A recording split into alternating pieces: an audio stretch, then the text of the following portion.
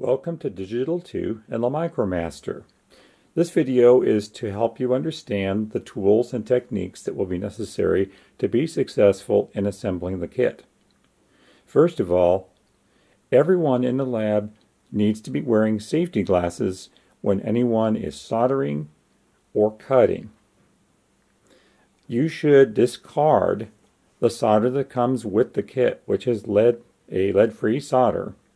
Use a lead tin based solder that we can supply, and don't use ginormous solder if you can avoid it. The only hand tools you really need to put the kit together are a pair of needle nose and a pair of small side cutters.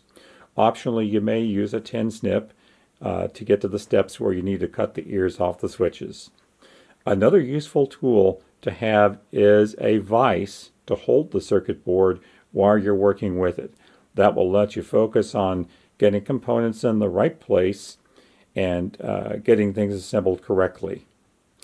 This is a fairly dense PC board, so it's very important to make sure that you get components in right the first time, because it can be difficult to desolder. You may also damage the board desoldering if you're not careful, which will create some interesting troubleshooting problems later on. So let's work to get it right.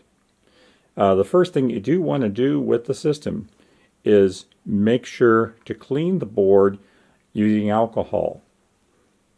Isopropyl alcohol is supplied in the lab, and take a clean rag and clean both sides of the board, and from that point forward try to handle the board just by the edges.